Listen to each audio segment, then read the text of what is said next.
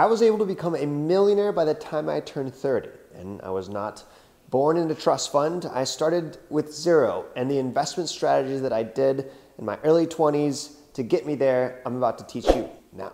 I'm so glad that because of TikTok, the word stocks, crypto and Bitcoin and NFTs and the metaverse are all these places that are people talking about investing. However, I gotta bring it back to the fundamentals, because although people have gotten rich from Dogecoin and they bought these meme coins, it scares me that when people think of the word, oh, I'm investing, and they think of putting all their money into these meme coins, maybe call me old school, but that seems ultra risky. I want to talk about how you should invest in that, but I want to talk about a portfolio, what the definition of that is, because in my early 20s, there was Bitcoin, but I had no idea about it.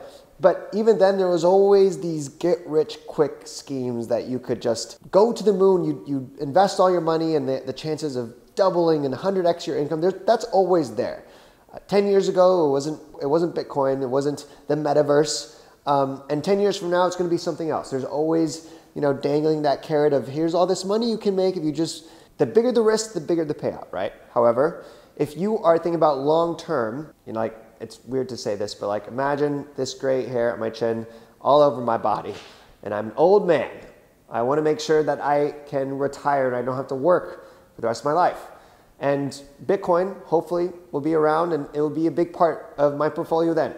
But for now, while it's super volatile, I want to explain to you, starting with the first thing you should keep in mind when it comes to the word investments, which is having a diversified portfolio.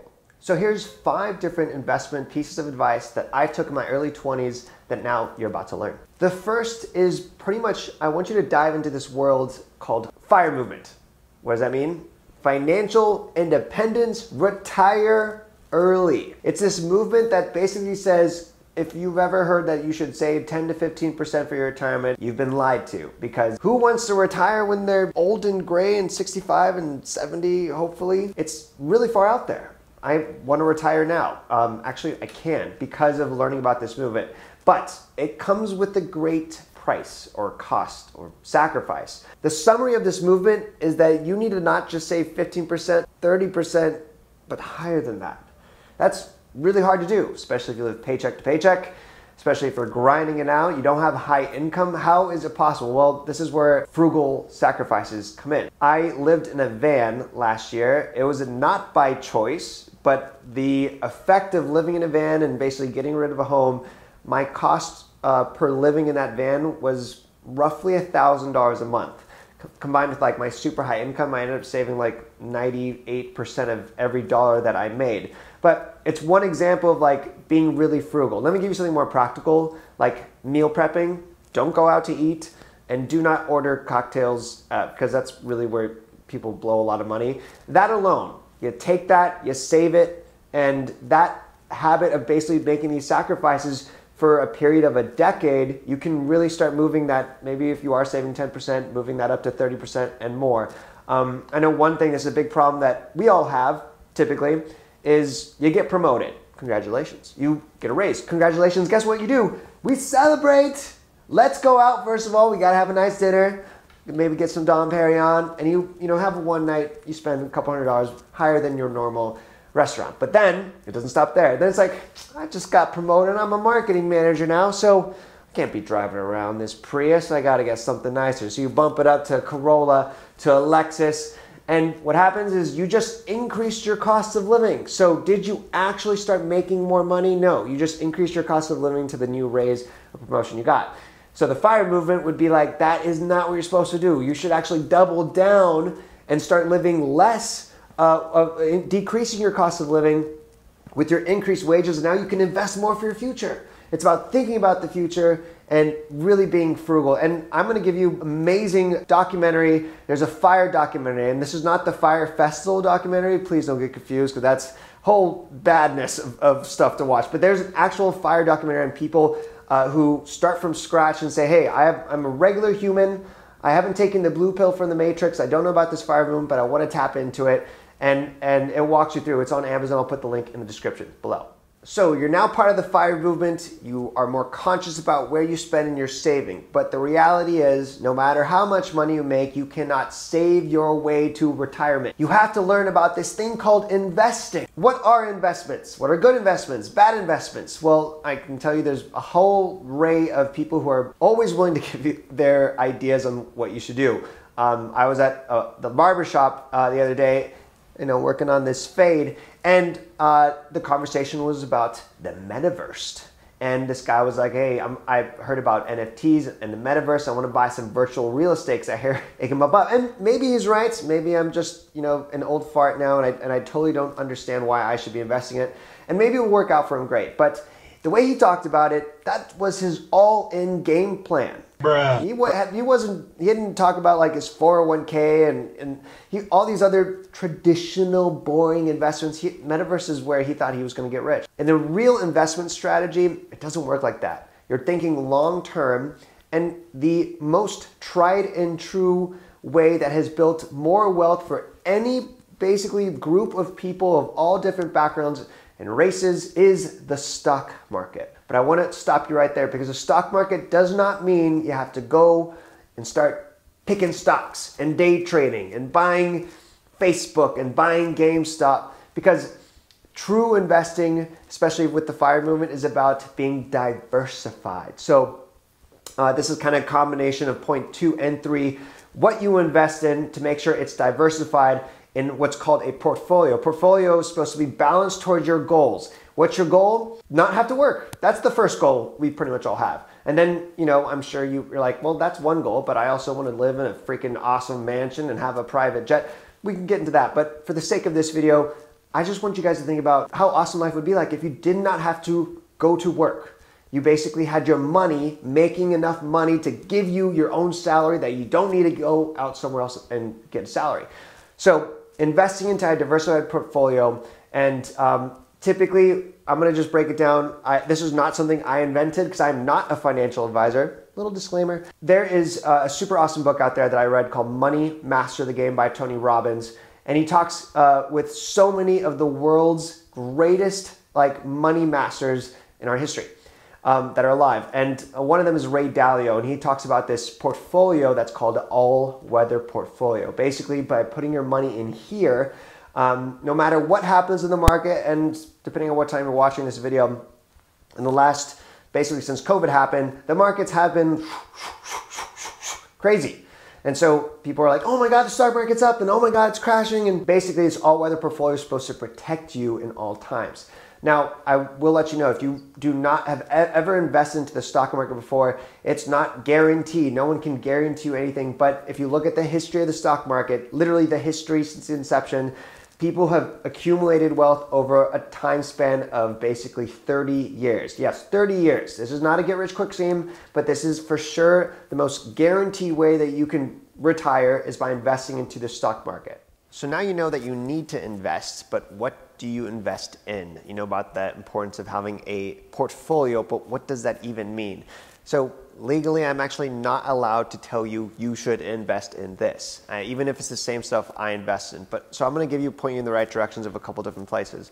First, you really want to learn about what an ETF is and an index fund, and how that differs from a mutual fund. These are pretty much the most common things when your parents or you have a 401k that gets auto invested into these things. But I prefer ETFs and index funds because of the cost of these. So when you invest in something, it's not free. It costs you money.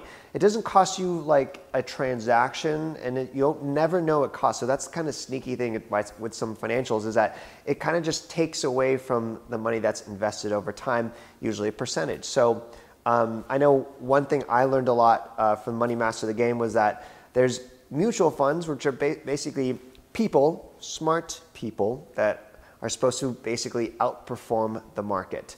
The stock market, if you ever hear how the stock market did last year, a mutual fund's job is basically to beat it. An ETF or index fund is basically not a human. It's an algorithm. It's a robot trying to match the market. So it matches the market. So when you hear the market's up 10%, an index fund that is matching the market like the S&P 500, it's going to be up 10% as well. A mutual fund, it's not guaranteed. They're going to try to be up 10%. Sometimes they are. Most of the times they're not. And they cost more.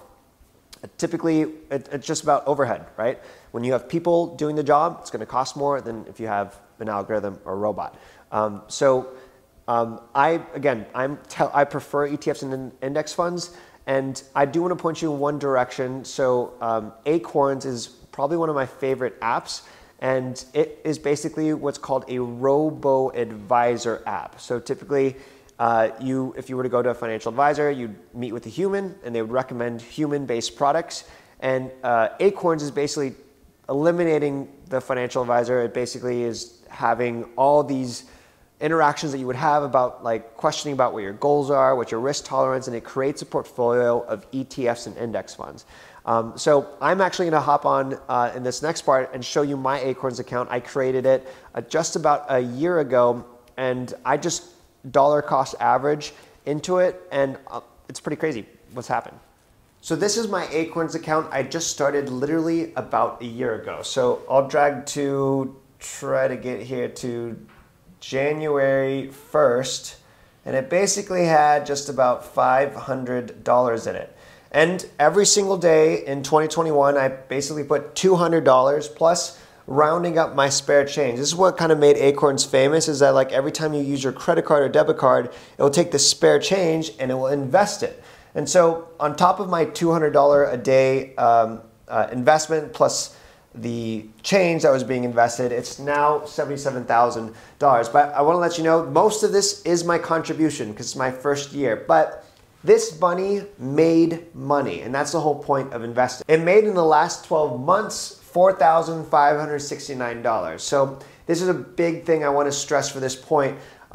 Why you should invest. A lot of people are saving their money and they're keeping it in their bank account, right? Your bank account is never going to pay you this amount. Doesn't matter. You'd have to have millions of dollars, because bank accounts are usually paying you like a fraction of a percent for keeping your money in it. Inflation, if you've never heard of it, is basically this process that we can't control. And everything that we buy starts increasing in price.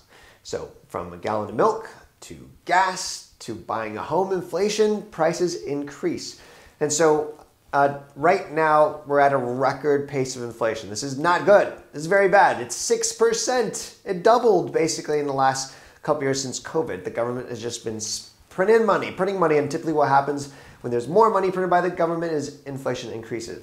Anyways, I'm really sorry to bore you. I just want to make the point that if your money is invested to like Acorns, for example, into a portfolio of ETFs and index funds matched to meet your goals, your money can actually have the opportunity to make money, versus technically when you keep it in the bank, it loses money because inflation is on the rise. Just to show you my portfolio here, and let me just first say, my portfolio does not mean you should copy what I'm doing. It's totally based off me.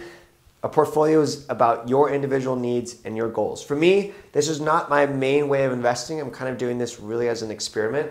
And so my portfolio, it's literally right here. It says aggressive. So although I did make $4,500 from my investments in 2020 on Acorns, it could have gone down if the market went down, because it's aggressive. So it's going to be more volatile. And if the idea that having the money that you worked really hard for, invested, losing, and you're checking the stock market every day like scares you, then maybe you should have a more conservative portfolio. But I'll let you know right now, I won't always be aggressive. As you get older, you tend to actually have more conservative approach in your investments, because you're about to retire, you're about to stop making an income from your job, so you want to make sure your money is there and it doesn't disappear. And that is seriously what I'm so worried about people today, is that they're just going all in, cashing out their 401k, investing into Bitcoin and Ethereum, and the whole point, maybe those things are going to be amazing, but I just think you should have a balanced portfolio, put Bitcoin and Ethereum and the metaverse in your portfolio, make sure it's no more than 10% of your entire net worth. And I think that way, if it goes away, you're going to be okay. And if it ends up skyrocketing, that's going to be great. And of course, you'll regret not spending more money into it, but you won't put all your eggs in one basket. So those are 5 different strategies that I personally use to help grow my net worth to 7 figures by the time I turn 30. And if you are someone that starts doing all these things like learning about ETFs and index funds, investing and being frugal, joining the FIRE movement, reading the book Money Master the Game, and you're like, you know what, I need more money. I can help you with that. I just actually have an awesome video on the top 3 side hustles that you should try in 2022, so you have to check that out. Well, I just want to say thank you so much for watching. Comment any questions you have on your financial goals. I'm happy to help. Otherwise, peace and God bless.